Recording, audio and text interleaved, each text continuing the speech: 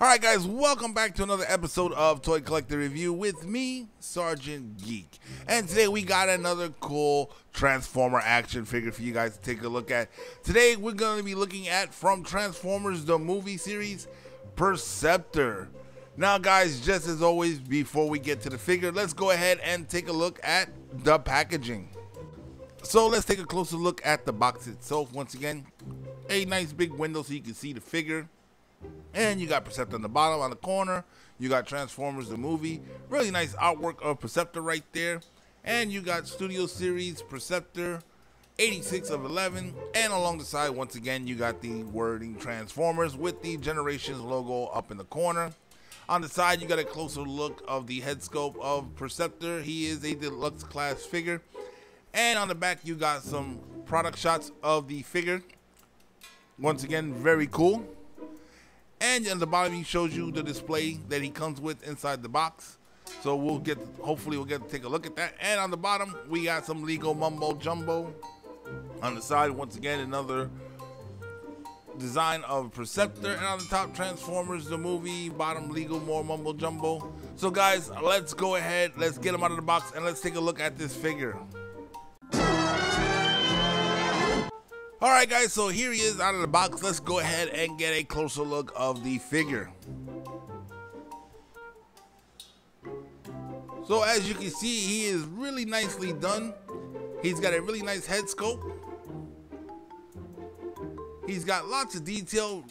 Reminds me so much of the Perceptor from the original cartoon series. Very nicely done here, as you can see.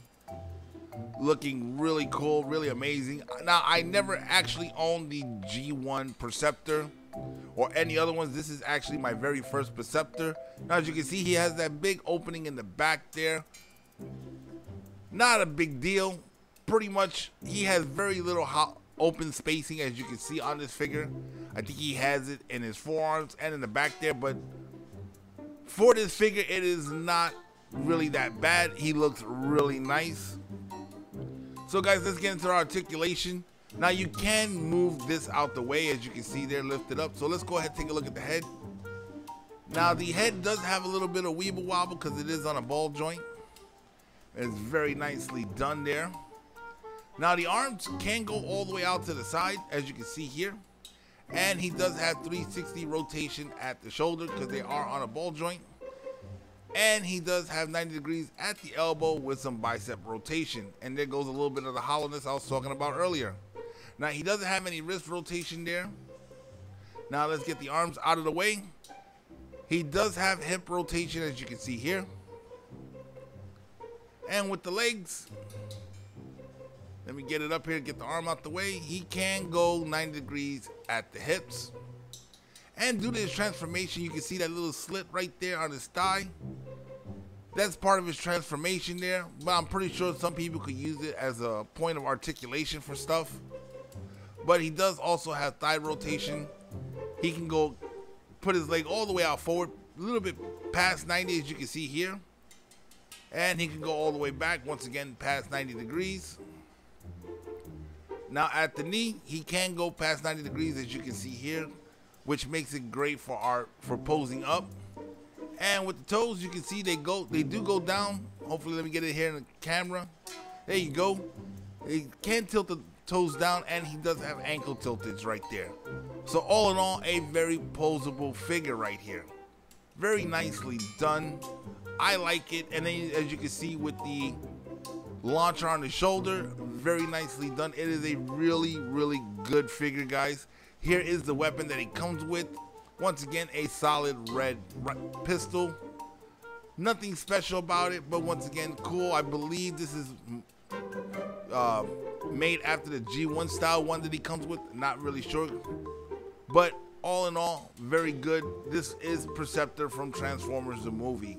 So guys, let's go ahead, let's start transforming him, and let's check out his other alt modes. The Transformers will return after these messages. And as the battle between the Autobots and Decepticons rages on, Megatron creates triple changers, the most evil Decepticons of all. But the Autobot scientist Perceptor is ready for anything. Introducing Perceptor. From a working microscope, he transforms into a robot. The Transformers. And triple changer Blitzwing transforms from tank to plane, and from plane to robot. Robots in the sky. Triple changer! Autobots, stop him! The Transformers. Sold separately from Hasbro. We now return to the Transformers.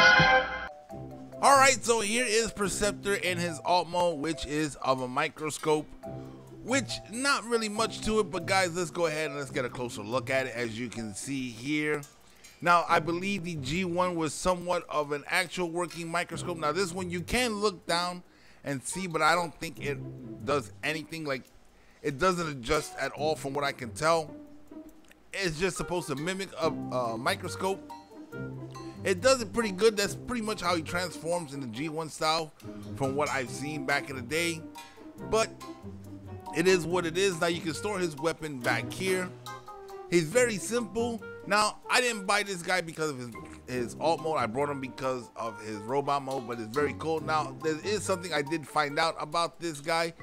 Apparently, he does have an alternate alt mode. So guys, let's go ahead and let's take a look at that right now. Alright guys, so as per the instruction manual, this here is his alternate mode. One of them. Now let's take a closer look. It doesn't say what it is. I'm assuming it's some sort of like battle mode. As you can see, the treads on Perceptor's legs are now visible here. It was something he had in the G1 that I've noticed in that toy commercial that we played earlier. Now, I guess it's supposed to be like some sort of battle tank or something. Not really sure, but I thought I might share this with you guys because it is on the instructions. So might as well go ahead and show it.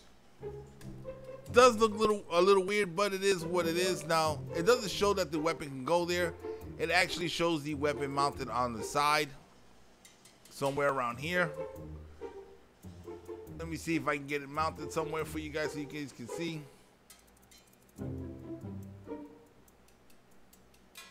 See if I can get it mounted here. It is a little tricky to mount, because if you mount it along the arm like that, it doesn't really hold in because of the magazine clip. But it does show to mount it on the side there. I like to mount it a little bit more facing forward like that. So this way it looks more realistic, because you do tilt the telescope part of the microscope up as a cannon. So guys, there you go. Another mode for Perceptor, something he definitely won't be going in on my shelf. And here is a picture of the display setup that he comes with in the box. I don't really use these as they take up a lot of space on the shelf, and I do have a lot of Transformers. Well guys, that's where we're going to end this video for today. Alright guys, so that's going to wrap up another episode of Toy Collector Review. Now my thoughts on the Perceptor figure from the Transformers the movie toy line. Is it worth getting? If you're a fan of that cartoon movie, yes, definitely get him. He is really cool, especially his robot mode. Now his microscope mode looks pretty nice. His alt mode of an alt mode, I call it, looks kind of weird, but it is what it is. And once again, like I always say guys, it's your toy, you display it how you see fit. Me personally, I will be displaying him in his robot mode. I think that is the coolest form he has.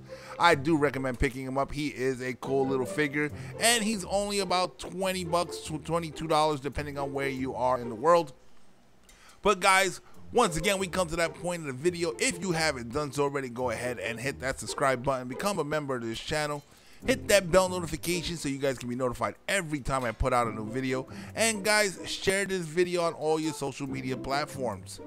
And guys, if you like the content that I'm putting out there, go ahead and hit that like button. It does help with the YouTube algorithm. And if there's anything you guys would like to see on this channel, go ahead and hit me in the comment section below, and I will do my best to get it out there for you guys. And if you guys would like to see more content and check out giveaways and stuff like that, there is an awesome toy group on Facebook called Nirvana. It's the Nirvana Toy Collectors group. Go ahead and become a member of that group there, where we do giveaways and all kinds of other prizes. It is a small community, but it is growing really fast. And everybody on Nirvana, I do appreciate you guys watching my videos. Thank you very much for supporting this channel. Once again, I'm Sergeant Geek, and I'm signing off.